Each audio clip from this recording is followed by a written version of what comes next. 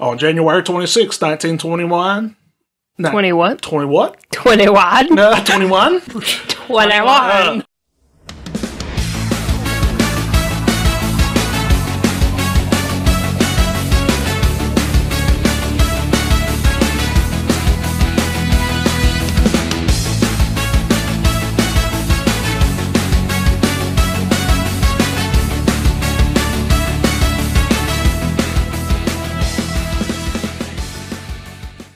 Welcome to this episode of History Told by Idiots. Finally.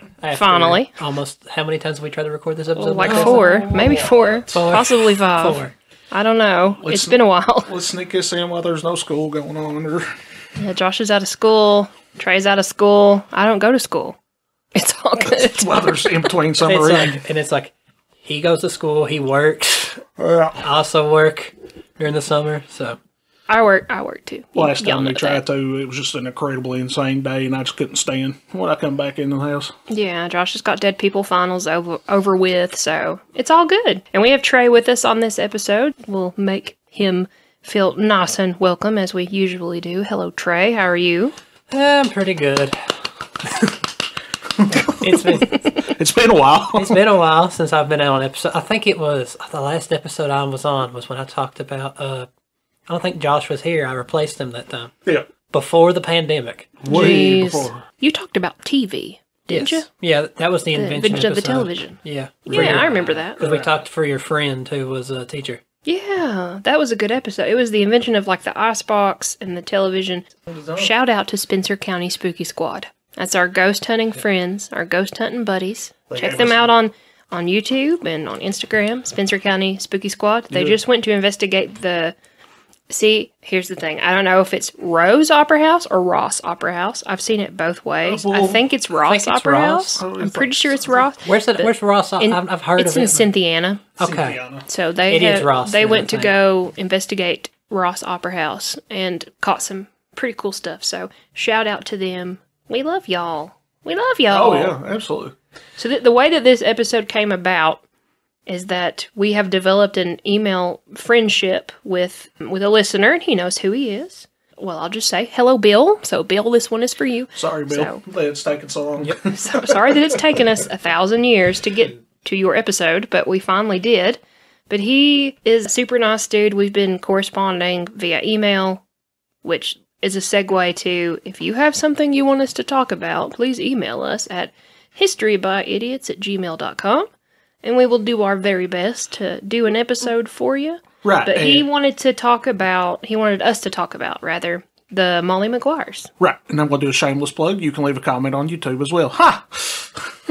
We do have a YouTube now. That will be fun. What's our YouTube channel name so the folks know, John? You do it. Yeah, it's just It's your history. This is your thing. Yes, it is. It's just history told by idiots. So come and see us. Listen to things you can never unknow, which is now live on YouTube. Mm-hmm. Stay tuned for more exciting things. I decided I was going to talk about the Molly Maguires, and then I was like, hey, y'all, talk about strikes and such. See ya. And I just let them go. So I have no idea what they've come up with. It was actually kind of funny because when you first told me what this was about, I was reading a newspaper about the 100th year anniversary of what I'm going to talk about. And I'm going to talk about the Battle of Blair Mountain. I mean, it's not really local, but it does affect... I mean, it is, but it isn't. The broad spectrum of Appalachia. So me and Trey are collaborating on the Battle of Blair Mountain. To give a little bit of background of what happened, you've heard us talk about the coal industry here on History Told by Idiots. We're all very thankful for the coal industry here. It's touched our lives. Did you have coal miners in your family? My papa worked on a strip job as a mechanic, and my pap was a coal miner in Scotia. He was actually scheduled to go into the mine the day of the explosion, but quit because his dad told him, son, don't go. Oh my gosh. He said he just had a feeling. Wow. If you guys don't know about the Scotia mine disaster, we'll just go ahead and plug a previous episode for the sake of learning what it was all about. Terrible disaster that happened in eastern Kentucky with 2 mine explosions back to back, same mine. Right. Multiple deaths. Right. Absolutely terrible. And your mama works at one of the local hospitals that deal... Yeah, my section is, I work at Mountain Comprehensive Health Corporation, which is a clinic here in Whitesburg. We do, the section I work here for is pulmonology. We do black lung. We help people sign up for federal black lung. So see, I can't say any specifics because of HIPAA laws, but Right. like you see people who come in who can't breathe for the rest of their lives. They're on heavy blocks of oxygen, and coal companies don't want to give money to these people when they definitely need to have compensation due to the amount of damage to their lungs. Right. And that's actually not really a cool, but an awesome way to sum up about the Blair Mountain incident, because it was about the unionization of coal. And a little bit of background behind it is the late 1800s, about 1870, coal had reached this region. So coal had reached the southwest part of West Virginia. And actually, it's pretty awesome because where the Maguires County and Logan County line bumps up is where Pikeville's at. So it kind of bumps up really close to Pikeville. But to give a little bit of background, all up into Illinois, Ohio, Pennsylvania, especially Pennsylvania, had been unionized. And basically what that means is if your company is unionized, then you have representatives. In short, you have representatives. So like I say, if you have a grievance with your company, you could go to your representative fights for you. Instead of you trying to get lawyers and whatnot and taking the case on yourself. To set the scenario, in the late 1800s, early 1900s, coal camps was basically forced labor. It was called the Age of the Coal Barons. These coal miners would go day in and day out, work ridiculous shifts for $1. How they got paid was by the ton. Whereas now we have laws against that, and we work 8, 9, 10-hour days and get paid a minimum wage. These poor coal miners did not get that. They also sometimes paid them in like funny money, as they called it. It Right. would be money that would only be available for your company's store. Scrip. That would be called scrip. You owed your soul to the company store. owed There's your even a soul to the company song, and store. it's absolutely correct. So, like, even though you would get paid a sum, you would get a deduction for rent for the house. You would have to buy the company's coal to warm your house. You would have to buy the company's grain. You would have to buy the company's clothes. And I remember growing up, my papa talking about having to buy bronze picks and bronze shovels. And when you're slamming into hard rock all day long, what does bronze do? It breaks very easily. It's very brittle, so you would have to pay someone to to sharpen it, or get a new hammer, a new pick. All this was deducted, and by the end of all the deductions, you was left with basically nothing. Either that or you owed the company. Either that or you owed the company. A large amount of people died owing the company store. Amongst all this dreary background, the Battle of Blair Mountain was known as the largest armed uprising of labor since the American Civil War. Conflict occurred in Logan County, West Virginia, and it was part of a series of battles called the Coal Wars of the 20th century. Up to 100 people were killed and many more were arrested. The United Mine Workers saw a major decline in membership, but the long-term publicity led to somewhat improvements in work conditions. A little bit of the background of the UMW. Tessa, I'm sure you're familiar with the UMW. The United Miners Work. Yes, because your father was a coal miner, my papa was a coal miner. It was the largest mine workers union. So, the United Mine Workers Union in 1890, coal mines in Mingo County, West Virginia, the surrounding areas only hired non-union workers. So basically what that meant was that they was getting cheap labor. And they strictly enforced employment contracts that included union members as grounds for an immediate termination. What that meant is that before you're unionized, the coal mines could basically fire you for no reason whatsoever. Just because they wanted to. Just because they wanted to. When the coal companies would fire you, this would also mean that you would get evicted because you could no longer pay for your house. Which the company owned. Which the company owned. And this was very bad because coal miners sometimes would have 2, 3, or in my family's case, 12, 13 Let me tell you kids. right now. Yeah, kids. Yeah.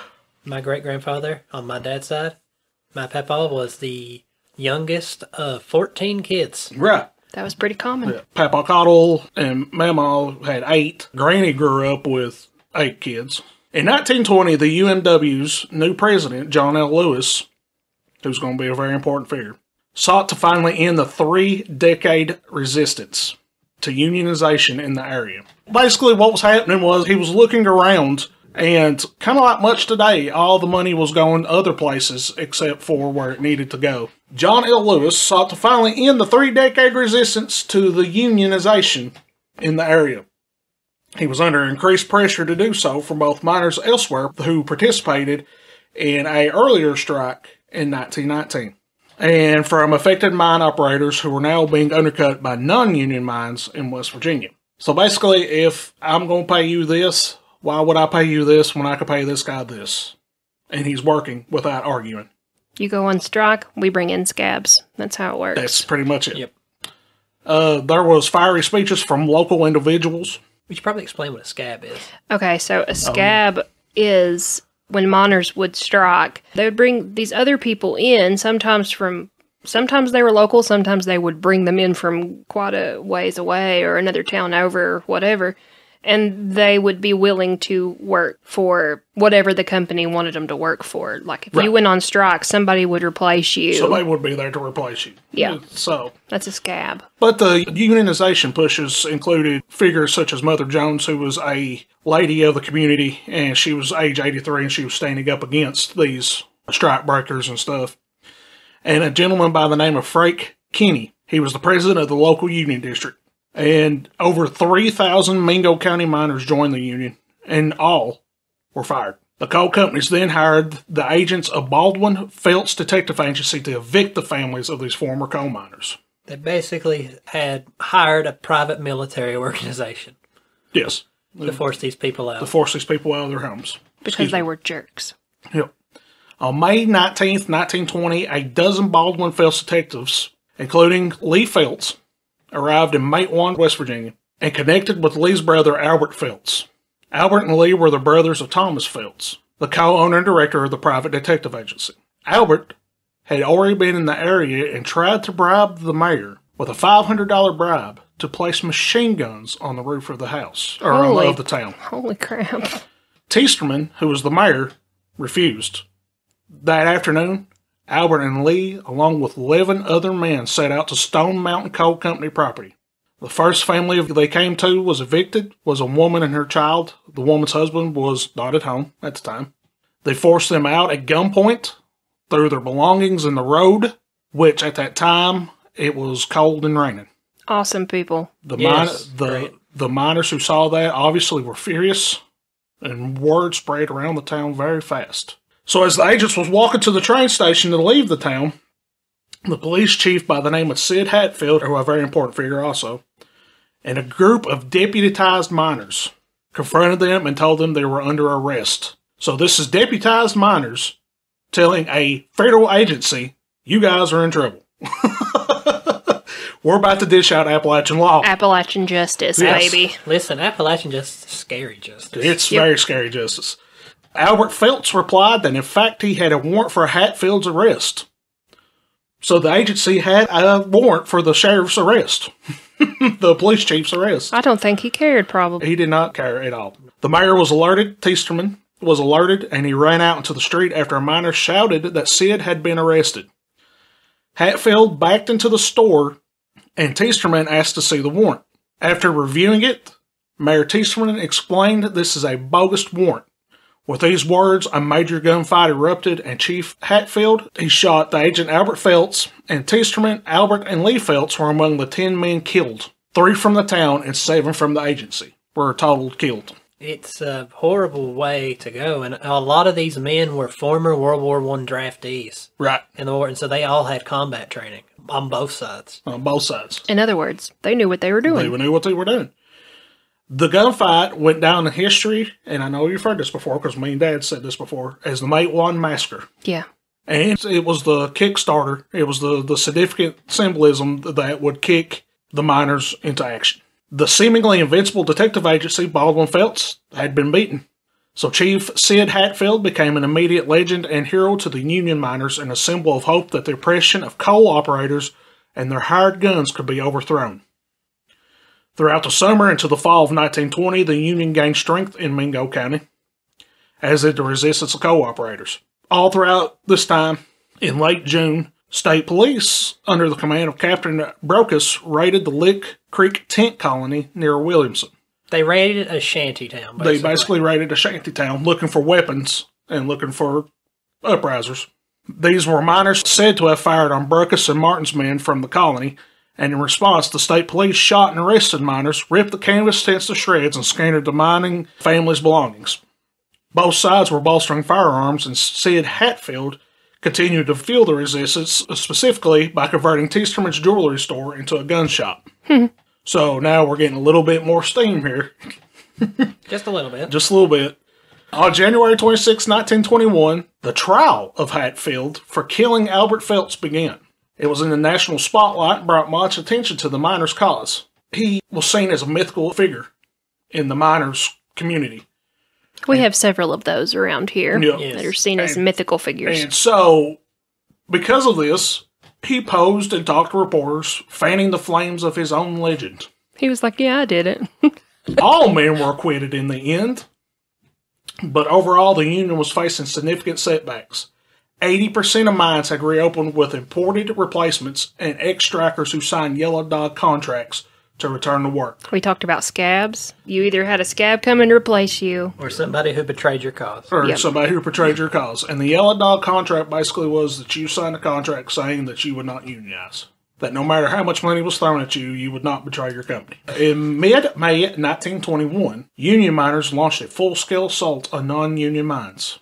In a short time, the conflict had consumed the entire Tug River Valley. It's like a turf war. Yep. It was. These 3-day battles were finally ended by a flag of truce and the implementation of martial law. That'll do it. From the beginning, the miners perceived the enforcement of martial law as one-sided, as they should. Yep. Hundreds of miners were arrested. The smallest of the infractions could mean imprisonment, while those on the side of law and order were seen as immune. The miners responded with guerrilla tactics and sabotage. So basically, it's like the start of Vietnam War. It was almost like getting ready to have... The hills were speaking banjo. Yeah, it Those was were like... speaking banjo. It was like the Vietnam War early on in time. Trees have eyes. Could you imagine you're an import from like Pennsylvania, you've never seen Appalachia before, Yeah. and you're just in the mountains somewhere, Right. and you just start getting gunshots peppered at you, you're scared out of your mind. Scared out of your And mind. it happened. It happened. It happened. In the midst of the tension, Hatfield traveled to McDowell County, you remember the legend, on August 1st, 1921, to stand trial again on charges of dynamiting a coal tipple. This man, he could have just, destroyed it. He didn't have to blow it up. All you have to do is set it on fire, and you can't really use a coal tin. Oh no, he Right. was going to do it He was good. going to do it, and he was going to do it good. Along with him traveled a good friend, Ed Chambers, and their wives. But unfortunately, as they walked up the courthouse stairs, unarmed and flanked by their wives, a group of Baldwin Felts agents standing at the top of the stairs opened fire. Hatfield was killed instantly. Chambers was bullet-riddled and rolled to the bottom of the stairs. Despite Sally Chambers' protests, one of the agents ran down the stairs and shot Chambers once more point blank in the back of the head. Wow. That is what we call an assassination attempt. Yep. That's absolutely, it's not even an attempt. Yeah. That's a straight up assassination. It's like Braveheart. They finally tried to cut the head off the Off the beast. beast, but obviously All that does is fan the all flames. it does is fan the flames. Both their bodies were returned to Mate 1. Question. So this is West Virginia, so was that Hatfield related to the Hatfields? I'm pretty sure, Sure he it was. was. I'm pretty sure he was. Who would have thought that the Hatfields were not rational people? Who would have known? Who would have known? And word of the slang, as word usually does in the mountains, spread like wildfire. This caused 10,000 armed people to show up. 10,000, yes. And we're getting to that. So, the miners, of course, were angry that Hatfield had been murdered, and knowing that the assassins would escape punishment, began to take up arms and pour out of their mountain settlements. Miners along the Little Coal River among the first to organize and begin action, such as patrolling and guarding in the area. Sheriff Don Chafin sent Logan County troopers to Little Coal River area, where armed miners captured the troopers, disarmed them, and sent them fleeing. But on August 7th, 1921, the leaders of the UMW of District 17, which encompassed much of southern West Virginia, called a rally at the state capitol in Charleston. These leaders were Frank Kinley and Fred Mooney, who were veterans of previous mine conflicts in the region. Both were local, well-read, and articulate. Kinley and Mooney met with Governor Ephraim Morgan and presented him with a petition of the miners' demands. And that's like me taking my head and busting it up against the wall. It did absolutely no good because... He's company owned. Yes. As were every local government of that time. Money in the pocket. Yes. If you ask some people, it still is, but that's besides the point. Yep. You're not wrong. This obviously made the miners more pissed off. At the rally of August 7th, a figure by the name of Mary Harris, Mother Jones, called on the miners to march into Logan and Mingo counties and set up the Union by force. So, they did just that. They began gathering at Lynn's Creek Mountain near Marmot in Kanawha County on August 20th, 4 days later, an estimated 13,000 had gathered and began marching towards Logan County. Jeez. Impatient to get to the fighting, miners near St. Albans and Kanawha County commandeered a Chesapeake and Ohio freight train, renamed the train the Blue Steel Special, to meet up with the advance column of marchers at Danville in Boone County. On their way to Bloody Mingo is what they decided How do I not know any of this? Right. Now, the funny part is the sheriff's office, who was in the company's pocket, heard about this. They decided to set up 10 miles of defensive positions north of the town of Logan along ridge lines stretching from Blair Mountain northwards to Mill Creek. The battle would continue from 4 days. He was financially supported by the Logan County Co-operators Association, Of course. and they created the nation's largest private army force. So, the first skirmishes occurred on the morning of August 25th. The bulk of the miners were still 15 miles away. The following day, President Warren Harding threatened to send in federal troops and Army Martin MB-1 bombers. Oh, wow. So, and you got to put in perspective, too, the plane hadn't been invented For too long. For too long. Yeah. And it's You all, in some trouble. Well, most of the men had seen these biplanes because they fought in the war before. Right. And so, but I couldn't imagine if you were like a young miner, maybe like 15, 16 years old, and you haven't seen or heard anything like that, Right. and all of a sudden you just start hearing a plane. And The first official use was in World War One, as they used them as reconnaissance planes, but then used them as bombing planes. By August 29th, battle was fully joined by Chafeman's men. Though outnumbered, they had the advantage of higher positions and better weaponry. So the sheriff and all of his men had a better position because they were up higher on the ridge line. Private planes were hired to drop homemade bombs on the miners. God. yeah. A combination of poison gas left over from World War One and explosive bombs were dropped in several locations near the town of Jeffrey. Where do you procure leftover poison gas remember from the World federal, War the federal One? The government. federal government sold everything. You could get machine guns, poison gas, armored cars. Yeah. You didn't even have to have a license for a machine gun until I think, what was it, 1980? So, Right. yeah, we had World War I debt to pay off. So all these explosives and all this poison gas were dropped by the towns of Jeffrey, Sharples, and Blair. At least one did not explode and was recovered by the miners. It was used months later as evidence for the defense during treason and murder trials. On orders from General Billy Mitchell, Army bombers from Maryland were also used for aerial surveillance. One Martin bomber crashed on its return flight, killing the 3 crew members. On August 30th, Morgan appointed Colonel William Eubanks of the West Virginia National Guard to command the government and volunteer forces confronting the miners. Sporadic gun battles continued for a week, with the miners at one time nearly breaking through the town of Logan and their target destination.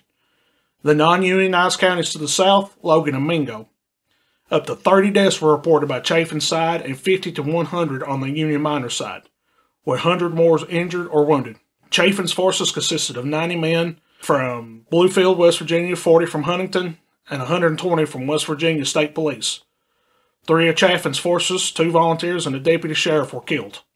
Take note, the West Virginia State Police have never officially apologized for this incident to nobody. Really? No. And 1 miner was fatally wounded. Federal troops ended up arriving by September 2nd. Many of the miners who had served in the war still had that camaraderie. Because of this, they didn't want to fire upon their fellow troops. They basically laid their guns down. They didn't want to fight the United States Army. Right. So because they were the United States Army. They were the United States Army. By the time it was all over, the battlefield had 1,700 acres in total, with heavily forested steep slopes, ridge lines, earthworks, foxholes, and everything else. You can still find buried guns and everything at this battlefield to this day. Right. Yes. Because as the miners were fleeing, they were hiding their weapons. Right. But after the battle, some 985 miners were indicted for murder, conspiracy to commit murder, accessory to murder, and treason against the state of West Virginia. Which I didn't know you could just commit treason against one state in One particular. state. Right? Nor did I. Though some were acquitted by sympathetic juries, others were in prison for years. The last was paroled in 1925. Wow. And at Blizzard's trial, the unexploded bomb was used as evidence against the governor and company's brutality, and they all were acquitted. So, Wow. and he was acquitted, and Blizzard was the leader. So basically, that was the Battle of Blair Mountain, and the legacy of it is that the UMW saw a dramatic decrease at the time in unionization. Over a short time, it gathered its population back, it gathered its members back, and it changed its name to the UMWA. UMWA, United Mine Workers Association. Yes. which we know of today. And so in today's world, it also has a regional level impact culturally. The conflict helped foster the Appalachian stereotype relating to hillbillies and rednecks. The term redneck actually comes from this battle was fully cemented by it due to the army of miners wearing red towels to signify so people know that we're miners who stand with the Union and not these yellow bellies, as they call them. Huh. I didn't know that. The mainstream media of its day and the powerful corporate interests blamed the violence on the backward mountain culture of the miners, promoting an unhistorical narrative that has shaped the way Americans view Appalachians and how Appalachians view themselves. And so basically the companies poured all this money into newspapers to paint it in their way. Right. Yeah. And so the battlefield's actually under threat currently. Yeah. Threat to the historical battlefield has long been recognized. In 2006, the National Trust for Historic Preservation? Preservation include words. History told by idiots, not scholars. Exactly.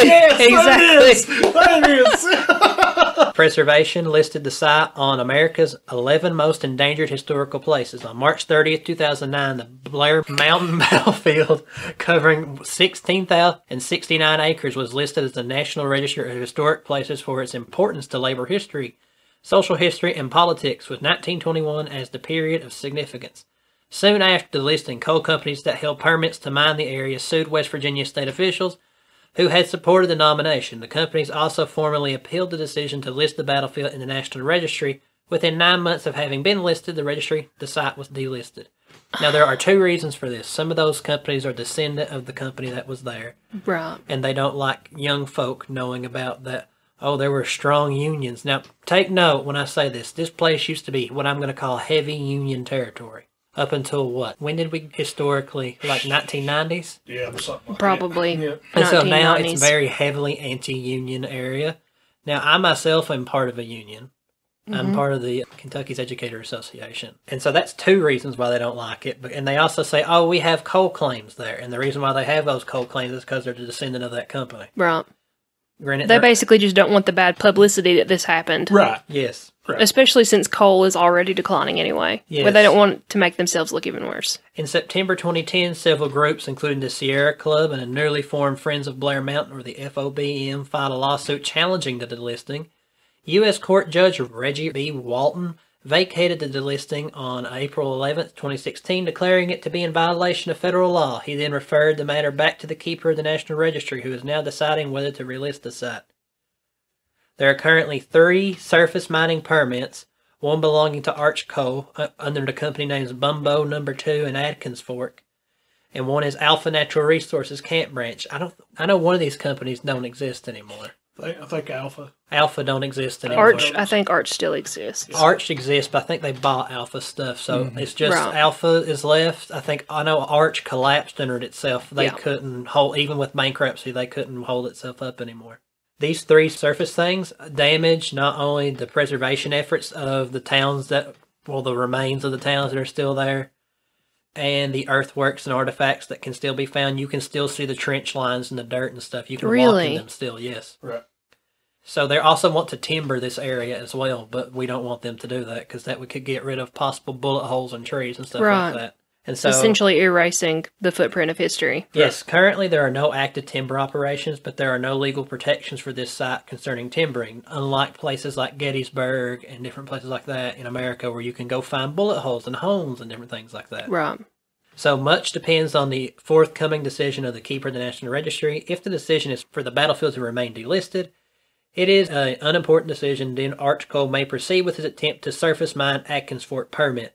If the keeper rules to relist it, then it will be protected from mining permits, and there will be more time to work toward a permanent solution for the site. As it should be. It should be listed in the National Register of Historic Places. And it still isn't. So if you would like to complain to you should. multiple people, I've got your information here. Right. They say history always goes with the side of the victor, but history is important for both sides. So Yes. we're coal kids, we have grown up in the heart of coal industry. It's not like we're against the coal industry because No. we're not. That's what put my food on the table and clothes Yes. on my back. I just don't like it when, as a kid in school, you never hear about this. Around Right. this I've area. never heard of it. Right. Never. And like what was cool too is the archaeology project that they sent in to try to find artifacts and stuff.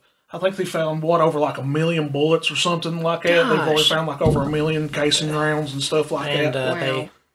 It's one of the only areas in the United States, unlike Europe, where we may actually find a live hand grenade or something like that. Like you may find like live ammunition. And so Wow. So if you would like to contact people, I would suggest you contact Governor Jim Justice through his email or his office telephone or his telephone in the governor's mansion. Flood them with requests. Also, their state senator, Richard Ojeda, for that part of the Charleston, West Virginia area. Because it needs to be on the National Register. Or flood U.S. Senator Joe Manchin or U.S. Senator Shelley Moore Capito and tell them History Told by Idiots sent you. Yes, we sent you. Yes. Because this does...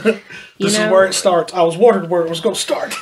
And so... Regardless of whether you're for coal mining, against coal mining, whether you... I mean, it doesn't matter. History, it's history, and it happened, and the people that died deserve to have some kind of recognition for at least fighting for what they believed in, you know? Yeah. And the innocent people that lost their lives in the melee, because that's insane. Right. I don't know how I didn't know about this. Now, the repercussions for this are huge because it affected the way we still view ourselves as like rednecks and hillbillies and stuff like that, and that we can go nothing beyond doing coal mining. Right. Until recently, where it's been forced upon, where kids either leave or... It's not an option now to go underground fresh out of high school, like it used to be. When I came out of the high school, there were 5 mines open. Currently in Letcher County, there is 1 mine open, and it is a non-union mine. And there is 2 in Perry County, I think. There isn't many left. Yeah. There's not. And it's dramatically changed everything about our region, but... We're here. We're here, and we're still going. We're still as hardy as ever. We may be a couple thousand people less in county numbers, but... Yep, don't underestimate Appalachian justice. That's the moral of the story behind all of this. Don't ever underestimate Appalachian justice. Could you imagine, you're just some boy that's been hired from like upstate New York, whatever. They hire these people from, I don't know where this local place is from. Literally everywhere sometimes. Everywhere. And so could you imagine you just hear 10,000 people who have probably more conflict experience than you, willing to lay down their life for a cause. Yeah. That's scary. It is scary. Probably much more than you. You're here for a paycheck. They're here for their livelihood. Right. Especially on the heels of war that we just got out of. It's like lay down your life for one cause and come home and have to lay down your life for another cause. Some of these coal miners was probably in the Civil War. Yeah. So they were probably in their 70s. I couldn't imagine fighting basically, a war, your son fighting a war. And then having your livelihood stripped away from you. And so, could you imagine the president? He's like, oh, Lord, this could be start of the Civil War Part 2. If we don't do something about this. I feel like American history is just delaying Civil War Part 2. Yeah, for real. I think my favorite part was I was listening, so I introduced a friend to our podcast at Alice Lloyd. Sweet. Cool. And so we were going through it. And we get to the episode he said he got to the episode of right during the Capitol riots. And Josh goes, Viva Revolution. and he just cried, and he said, I cried. He said, I wasn't expecting it. And so... Shout out to your friend. And so I feel like America's history is just delaying Civil War Part 2. Until we're eventually not going to be able to delay it anymore. Yeah, I agree. Will we survive Civil War Part 2? Find out in the next episode of Dragon Ball Z. I want to read you something. I was actually sitting over here looking up notes on Bloody Harlan. Have you heard? You probably heard about Bloody Harlan. Right, so Bloody Harlan is another mine strike that we had. Right. Which is closer to this area. Very close to this area, but I just happened to come across this Which Side Are You On by Florence Reese, and she pretty much captures the spirit of the time. That's a song, isn't it? Right. Heard it. Okay. Right. And the chorus says, which side are you on? Which side are you on? Which side are you on? My daddy was a miner, and I'm a miner's son, and I'll stick with the Union till every battle's won. They say in Harlan County there are no neutrals there. You'll either be a Union man or a thug for J.H. Blair. Oh, workers, can you stand it? Oh, tell me how you can. Will you be a lousy scab, or will you be a man? Don't scab for the bosses, don't listen to their lies. Us poor folks haven't got a chance unless we organize. What we're saying here is that Appalachians, if you messed with us, we woke up that morning and chose violence. Yes. We still do. We still do. We still do. We still do. We're open to choosing violence, apparently. So just, you know what? So just don't. Yes, Just don't. All right, Tessa, tell us the main focus of the Episode. I'm going to tell you as much as I have possibly found about the Molly Maguires. What do you know about Molly Maguires? No, Little to nothing. Little perfect. Okay. Drake, Well, little okay. Travel with me, if you will, to Ireland in the 1840s. Actually, we're going to start in Pennsylvania in 1833. The coal industry has really been born when they figure out that anthracite coal can be used for smelting iron. We know this. And that's where the coal industry really began to boom. So just remember that in the 1830s, 1840s, Pennsylvania is the place to be. In Ireland around this same time, they're facing war, poor living conditions, no jobs, no money, and famine. Exactly, and famine. The potato famine. 1846. A potato famine comes through. It destroys the crop for the entire year. By the way, I want you to know that the potato famine was totally preventable. Yeah, pretty much. It was totally preventable. The only reason, you know why? Because the British wouldn't give the Irish people more food, even though they had a surplus of food. Exactly. And since it was the main diet staple for most Irish families, everybody starved. That's essentially a summation of that. People were starving, their living conditions were terrible. So, at this time, Irish peasants were victims of what they called landlordism, which is how it sounds. In other words, the land that they used for their potato crop would support 3 times the number of people as the same land if it was sown for wheat, if that makes sense. And the tenants of that land, which were the farmers, would then turn back around and pay their landlords higher amounts of rent than could be obtained from the crops they were working. Well, gee, this sounds familiar. Exactly. Yeah. So, 1846, this famine has swept through, and it spurs on what they call the Irish Exodus, in which the Irish people decide to leave the country and immigrate. They had their hands forced. And so that's what happened. Thousands, millions would probably die if they stayed, because they couldn't feed everybody. So the people that stayed, well, those that left became Irish immigrants in America, usually, or they went Usually. to other places. Or the people that stayed ended up forming what we call the Irish Rebel Army. Yep. And You're not wrong. it's kind of weird. Like, one of these people chose cool livelihood, and the other, again, chose violence.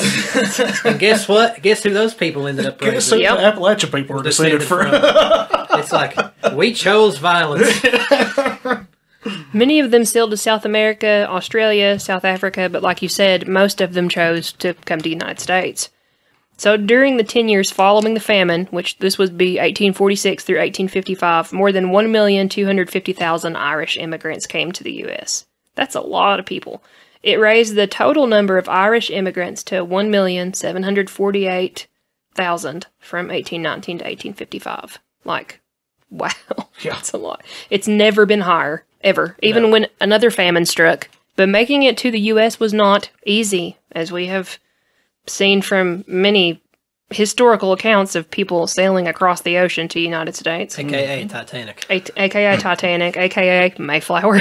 John Holland, who was a settler that immigrated and ended up in Cleveland, Ohio, says, this quote, "Our ship was 10 weeks on the seas from Queenstown to Grosse Isle, an island below Quebec, used as quarantine.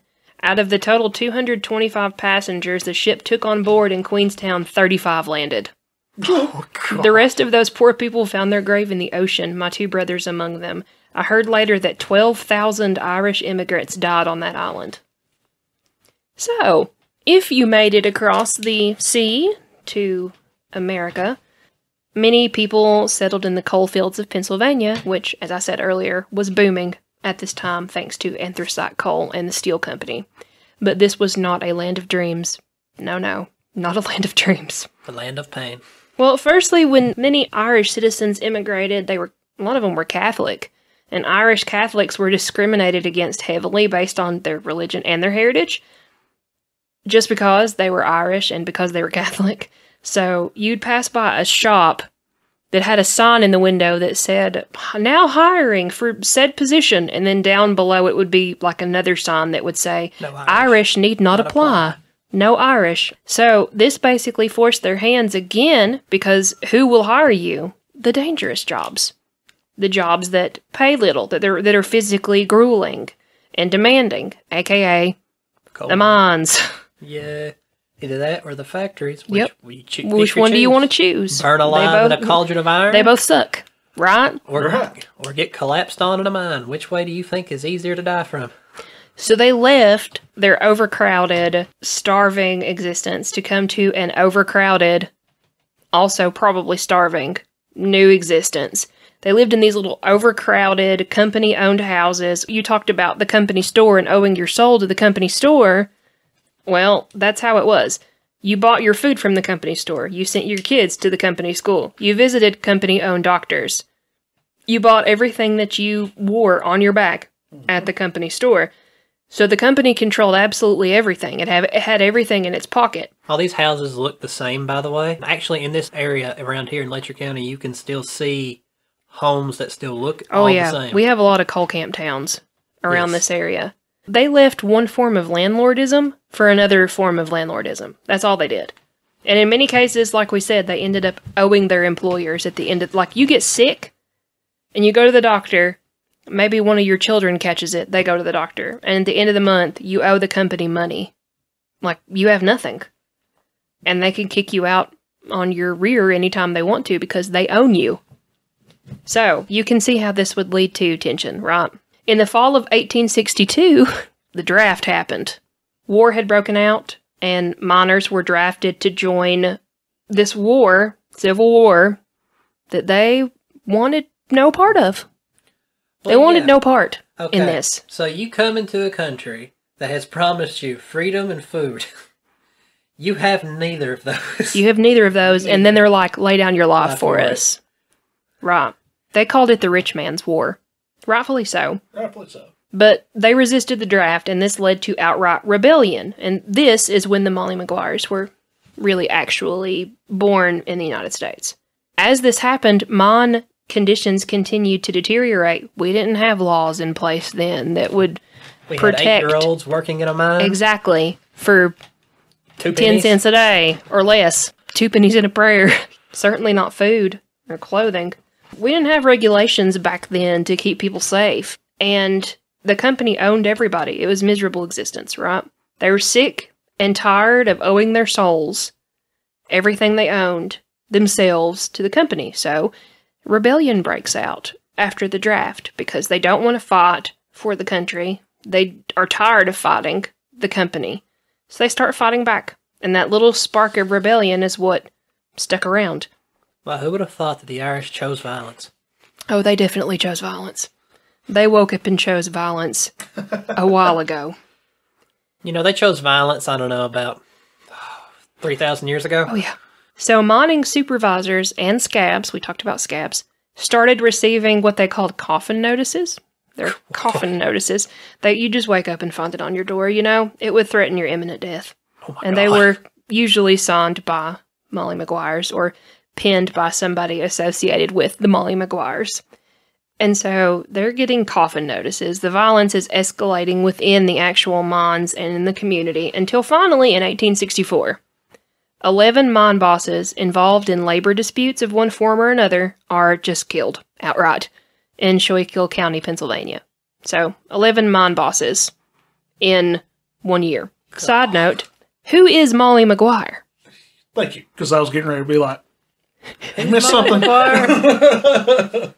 Well, her name can be traced back to the early 19th century in Ireland. She was an Irish widow who, in the 1840s, protested against English landlords who tried to steal people's land. She headed up a group called the Anti-Landlord Agitators, and they were known to get into bare-knuckled fistfights with their landlords in order to keep their land. Have you all just ever just, like, woke up one morning and just looked at your boss and said, I'm going to fight you? Well, strangely enough. Bare knuckles. Oh, but here's the best part. So she led up this group, and so they would punch you in the face and be like, "Take that from a son of Molly Maguire." And there we go. The infamy spread from that right there. Because they would say, "Take that from a son of Molly Maguire." And the name so it's spread. just one of them random crazy Irish sayings. Just wham!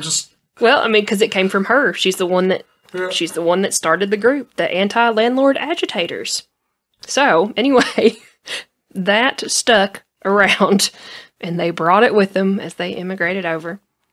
So now, on February 27th, 1865, state legislation comes through allowing mining companies to form private police forces with authority to make arrests and enforce the law on their own. Sound familiar? This force was called the Pennsylvania Cossacks, and their sole purpose was to kill violent strikers. That's all that they were there for. Wow. This did not go over well, as you can imagine. And by the end of 1866, 5 more mine managers / bosses are shot and killed. So what we got? 16? We got 16 dead so far.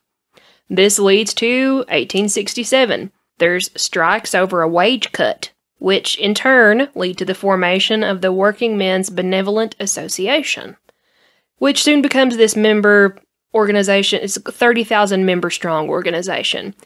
And they say that they're going to help the miners, but really it's this organization that catered more to its own interests than miners and their needs. Surprise, surprise. Obviously. Yeah. Because of this, and lots of prejudice against the Irish, they're like, you know what, let's just form our own group. So they do. They form the Ancient Order of Hibernians, AOH, abbreviated in Who's this. Hibernians? I don't have a clue. You got, Josh, you man. Okay. Hibernians. The Ancient Order of Hibernians. That sounds like either Hibernians. one thing. Either like an ancient fey creature that'll swallow your soul, or like... Ancient Order of Hibernians. Tell me that Google don't listen to you. Does it? Yeah, because I put in ancient and it was like... To join the Ancient Order of Hibernians, you had to be Irish or the son of an Irishman. And honestly, it was definitely a cover for the Molly Maguires, who were, by all accounts, a completely secret group, by the way. Like, history knows they existed, but they're like, did they? Yeah, they did. No, did they? But maybe they did. They probably did, but did they? They did. They're a secret group. They're super secret. They're about as secret as a terrorist organization. Yeah, they're about as secret as the Masons, right, Josh? Yeah. Let me interject. Sorry. Okay, interject away. The Ancient Order of Hibernians, or AOH, is indeed an Irish Catholic fraternal organization. Members must be male, Catholic, and either born in Ireland or an Irish descendant. Its largest membership is now in the United States, where it was founded in New York City in 1836. Its name was adopted by a group of Irish immigrants in the United States. Its purpose, to act as guards to protect Catholic churches from anti-Catholic forces in the mid-19th century, and to assist Irish Catholic immigrants, especially those who face discriminations or harsh coal mining working conditions. There you go. Many members in the coal mining area of Pennsylvania had backgrounds with the Molly Maguires. Yep, there you go. It became an important focus in Irish-American political activity. So who is Hibernians? I still can't figure that out. Hang on. Once you were a member of the AOH, Ancient Order of Hibernians, AOH, you could be inducted into the Molly Maguires. Remember, secret organization within an organization. You could be inducted into the Molly Maguires if you impressed them. They tried to make working conditions fair, the AOH did, but, I mean, it didn't work. And so, all of this led up to what they called the Long Strike of 1875, in which these mine operators decided to reduce wages, and this affected 10,000 miners, and that led to the Long Strike of 1875, which we're going to get more into that in a second. But so the AOH are trying to prevent this from happening and trying to let everybody be paid fair wages and to be safe. And it did not work. It did not work. In 1868, a mine superintendent by the name of Alexander Ray is shot and beaten to death by what they suspect are 4 Molly Maguires. And chaos completely reigns supreme after this happens. And the coal companies are finally like, you know, we should probably put a stop to this. It's getting a little out of hand. It started to cut their bottom line. So what did they do? They hired a man by the name of James McParlin from the Pinkerton Detective Agency. The Pinkertons. Ooh, I don't like them. They killed John Marston. I don't like them. Oh, and it's getting serious when the Pinkertons come in. It's getting serious when the Pinkertons come in. So they hired James McParlin. During the long strike of 1875, McParlin comes in and assumes a new identity. He starts going by the name of James McKenna. It pretends to be an Irish immigrant worker who was fed up with the company. He was tired of it, stick it to the man, ready for change. So he basically craftily infiltrated the AOH.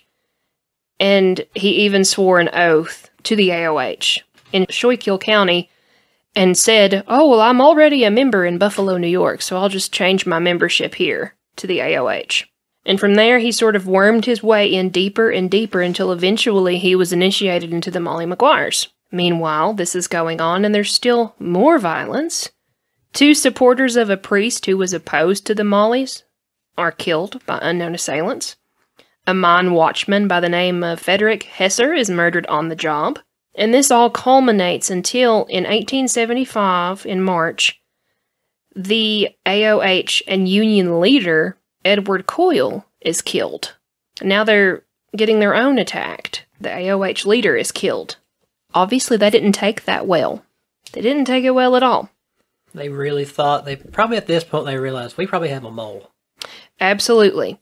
June of 1875, so a couple months later, mining companies are now being pressured by the governor at the time, whose name was John Hartranft, into ordering 1,800 members of state militia to the area. So the companies were like, "Come on, governor, you give us military support." They brought in 1,800 members of the militia to put an end to the long strike. As you can imagine, Right. It didn't go well. Interjection number 2. Interjection number 2. I'm ready. I'm here for it. Hibernia is a simple classical Latin name for Ireland. Oh. Who would have thought? Okay. Well, now we know. My favorite thing in the world is that the Romans chose to make that word. Take note, the Romans looked at Ireland, saw the naked druid people running around it, chose to look at it and go, "We've had enough of naked druid people," and decided to leave it alone. Yep, that'll do. That'll work, man. That'll do. That'll do. But they still named it. But they still named it. Had to have something to call it while they were cursing it. Right. So, Edward Coyle, remember, who is the AOH leader, is killed in 1875, in March. A revenge attack for his murder is then planned by Jack Kehoe, who becomes the leader of the Molly Maguires. That may or may not exist, remember, because they're secret society, but they did totally exist. Yeah. Wink, wink, nod, nod. You got me. So Jack Kehoe plans a retaliation for the murder of Coyle. And 3 Molly Maguires shoot this dude whose name is Bully Bill. I promise. That's what it says. Bully Bill Thomas. And they leave him for dead. But unfortunately, or fortunately, depending on your train of thought, he survives. 1875 continues. At this point, they know they have a mole, like you said. They know that somebody within the organization is working against them.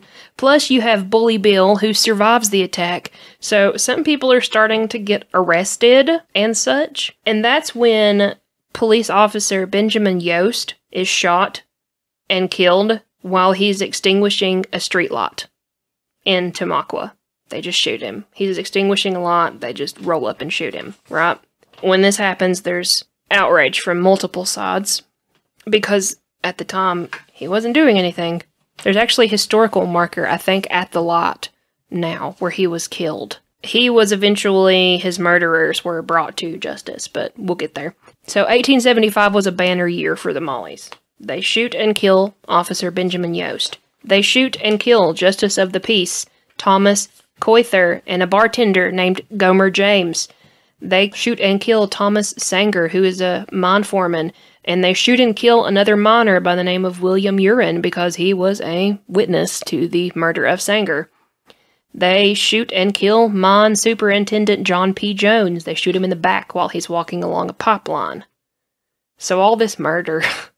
The entire time, James McKenna, who's actually James McParlin, our mole, is worming his way in and learning of all these plans. He's watching and listening and infiltrating, learning all this information.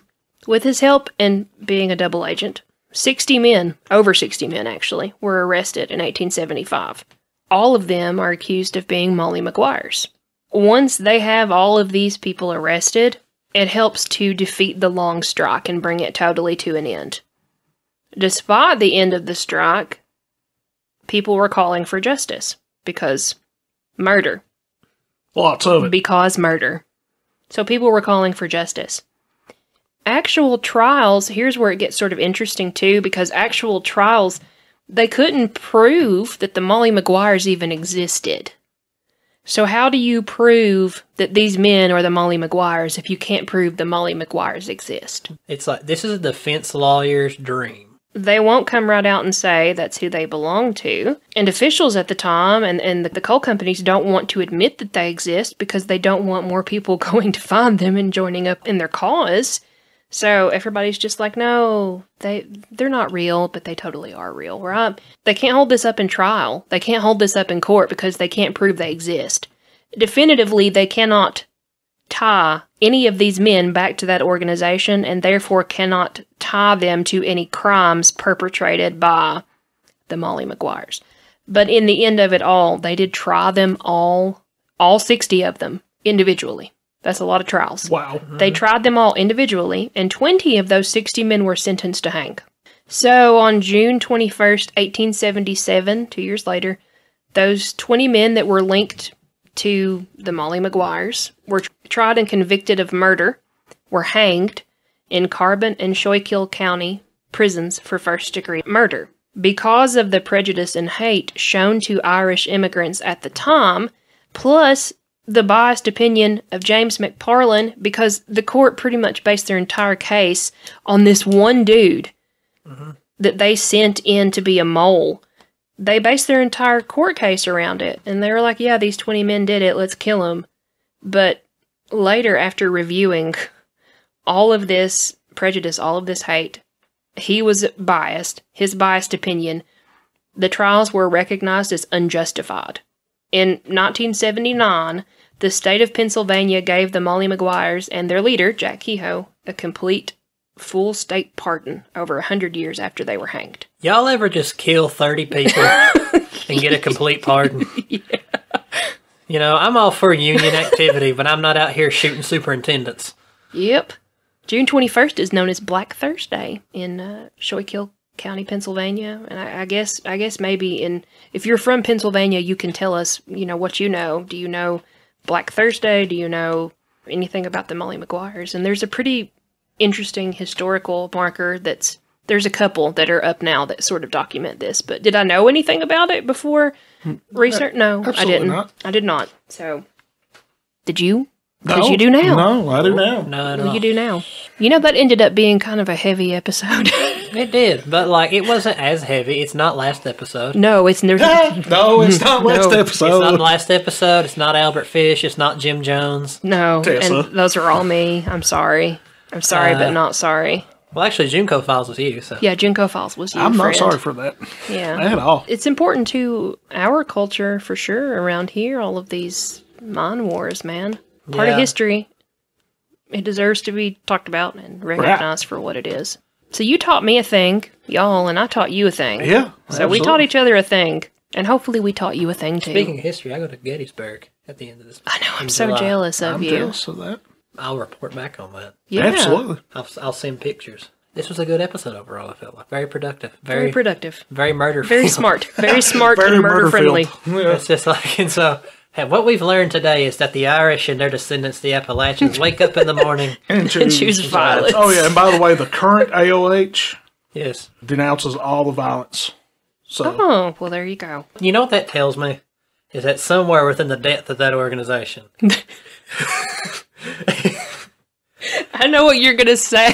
that the Molly Maguires probably still exist. They still exist, and they're like, we don't regret the violence. and that's like, we don't regret the violence. And it's just like, Don't come at us. don't come at us, AOH. Don't come at us because, listen, we think mine workers deserve the very best in the world. oh, yeah. We appreciate and love our miners and our heritage and our history. If Yep. you know more Yes. about either of these topics or Feel about free Bloody to- Harlan, we would Yeah. love it Oh, if I'm you sorry. would. At a convention in 1876 of the AOH, They denounced the Molly Maguires was condemned. But yes, that's what we got for you. Find us on all of the social media places: Facebook, Instagram, not the Twitter, because we don't do the Twitter. I mean, we don't have a TikTok yet, but we need one. I need to get on there and tell you scary stories. That's what I do best in life, is scary stories. I feel like our content would work really well on TikTok. It probably would work very well. Short 1-minute bursts. Give us some info. Do you want us to make a TikTok? Let us know what you think. And maybe I will. Hold on, I didn't make the reference. What was the spy's name again? Oh, McParlin. He was sus. Okay, there we go. We got the young He was sus. people in. Now we got the young people in, because we got it now. We got the young What's going on? He was sus. We used the word sus. We got the buzzword. See, kids, we're cool. We're hip. We're hip. We're hip to the slang of the time. I play Among Us. Yes. How do you do, fellow kids? How do you do, fellow children? I, too, am cool. We also have a Patreon page if you want to join us there, where we just posted a bonus episode called Love the Skin You're In. Somebody had to do it for a school assignment, and That's right. Know what? We did it good, and we talked about skin diseases. That's right. If you are interested in hearing about that, then if you want to know what Argyria is, well, you can find that out on patreon.com/historybyidiots. Yeah, go find us there. And look us up on YouTube, of course. So we're kind of here and there in a lot of places nowadays. Josh and I are actually getting ready to go on a ghost investigation trip to Cynthiana, to Ross Opera House. So we'll do some stuff and give you some history and maybe show you some spooky stuff too if you're interested in that. So let us know. Send us some emails. Do all the things. We love you. And thank you, Trey Wilson, for hanging out with us. Well, with that being said, we'll bring it to a close like we always do. Love history. Love your library. And love yourself.